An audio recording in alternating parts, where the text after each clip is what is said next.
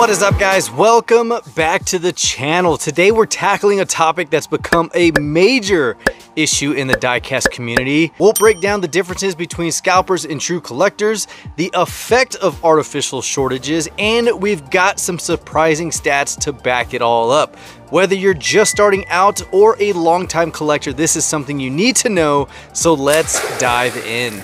All right, first things first, guys, what is the difference between a scalper and a true collector? Well, first off, we hear this term thrown around all the time. I think it's becoming one of those terms that is losing the true definition of it. What did you say?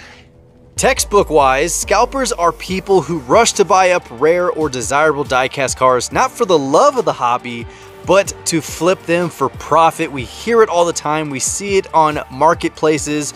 We see it on eBay. There's a lot of selling platforms out there.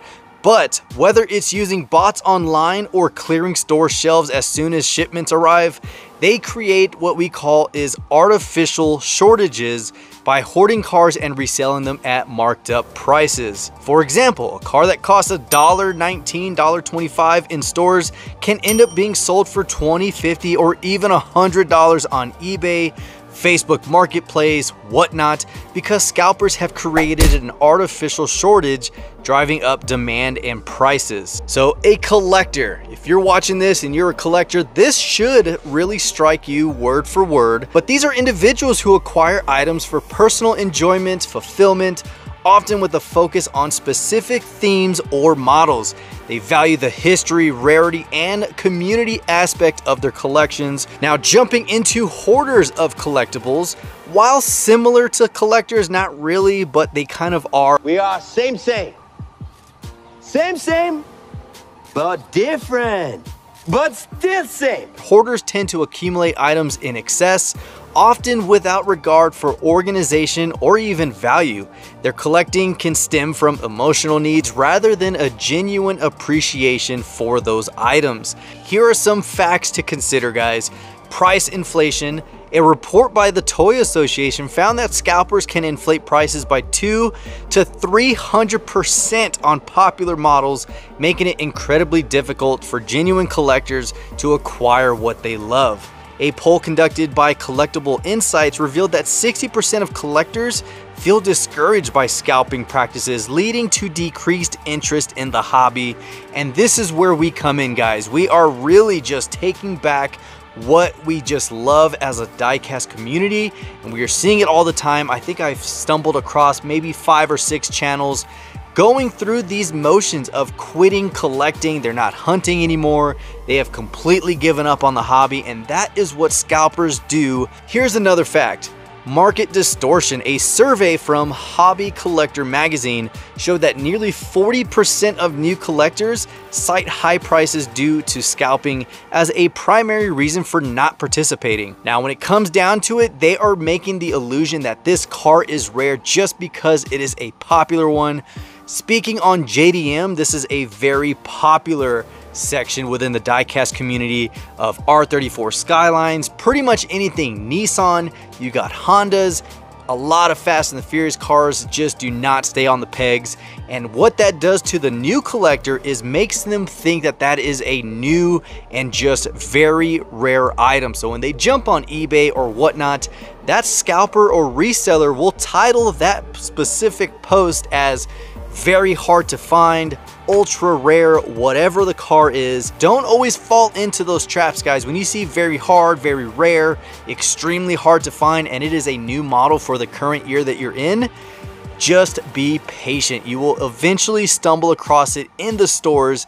First thing is first, guys, always buy at store value before you go on whatnot. Now, there's nothing against those selling platforms. There are some good sites, good sellers on there, but of course, there are those 1%, maybe a little bit higher nowadays, that kind of ruin that whole perspective of collecting diecast. So with that, how can you start your Hot Wheels collection without falling victim to scalping? Here are some great tips. First off, set a budget. Determine how much you're willing to spend monthly, and this will help you avoid overspending on these so-called rare items. Number 2, research before you buy. Familiarize yourself with retail prices. Websites like Hot Wheels official sites, the collector forums provide valuable insights into what models would cost, but definitely pay attention to what they are selling for in store. And we're talking box stores, guys. Walmart, Target, Walgreens, wherever you are buying your Hot Wheels, make sure it is reputable. But if it is a secondhand, let's say a trader's market, you're gonna get some good deals, but then there are some that are gonna inflate the prices just to cover their fees for even renting a booth or a table there. Number 3, join collector groups. Engage with local and online Hot Wheels communities. They often share tips on where to find these models at retail prices and may offer trades. Number 4, attend local events. Swap meets, toy shows, collector conventions are great places to find models at a fair price and meet fellow enthusiasts while you're out there. Number 5, it really should be number 1, but it is the most important, guys, and it is to be patient. Don't rush into buying every model you see. You're gonna start filling up totes, you're gonna start running out of room. Just take your time to find the ones you truly want and watch out for the good deals and the ones that are coming out that you just really want to acquire for your own personal collection. So we've talked about the scalpers, the collectors, the hoarders, and what this is doing to the hobby, but how about selling platforms, how it helps and how it's even hurting the hobby? So online selling platforms like eBay, Mercari play a double-edged role in the diecast hobby. On the positive side, they allow collectors to buy, sell, and trade cars across the world. And if you missed a release in your area, you often can find it online, sometimes at a reasonable price.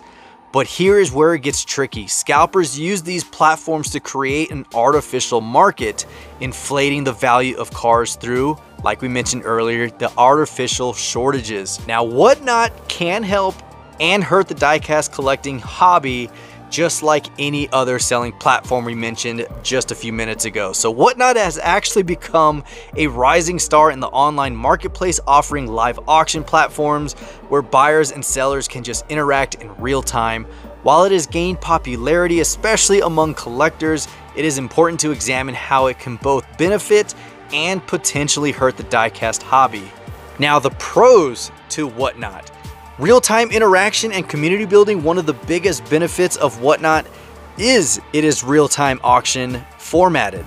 Buyers and sellers interact live during auctions, which creates a sense of community. This also allows the collector to discuss the products, ask questions, and even build relationships with the other collectors. It feels more personal compared to platforms like eBay, where it is just transaction and faceless. For collectors, this social aspect can make the hobby more engaging and fun. Fair bidding process. Unlike buy it now listings, Whatnot auction formats allow the community to determine the final price.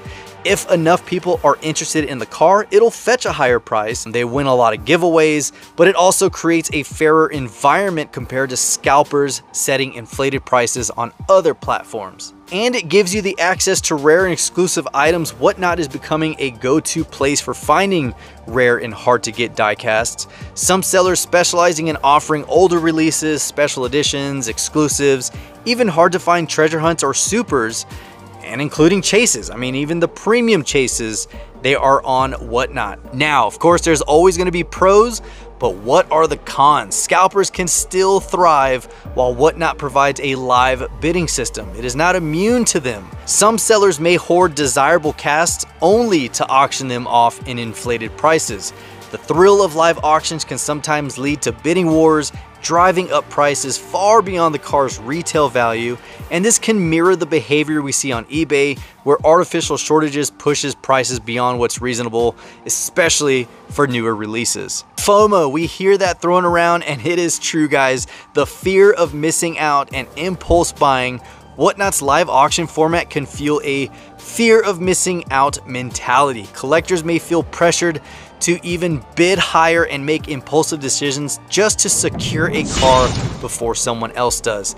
This can lead to overspending and make the hobby more expensive than it needs to be, particularly for new collectors who might not yet have a good sense of the car's real value. I mean, think about it. If you're seeing cars consistently go for $50, $80, $100 as a new collector, you're gonna think that is the true value of that car, but it might just be that seller and the platform and community he has built. If Whatnot becomes a haven for high-end auctions only, it can inadvertently contribute to the exclusionary aspects of the hobby where only those with big budgets can fully enjoy it. We see those in big auction guys like cars, collectible sports cards. I mean, there are some real high stakes, high end bidders in those. We do not want our diecast that are only a few bucks to end up in that category. So with that guys, hopefully you enjoyed this episode. If you did, let me know down in the comments which part of it you enjoyed, which one gave you a little bit better insight, and if you're new to collecting, let me know if this helps guide you in the right direction. So we just want you to all have fun. Like we always say guys, it is not about the value of the cars. It is solely collecting what you like, what the passion behind it is. Maybe it was your first car and you just want to collect every version, every release of it. You can do that. There's no right or wrong way to collect, but there is a right and wrong way to sell your stuff if you're doing that. So hopefully you guys stuck around this long, and if you enjoyed it, don't forget to hit that subscribe button as well as that notification bell so you can stay tuned for all of our future episodes. And as always guys, until next time, this is the Mustang Hunter.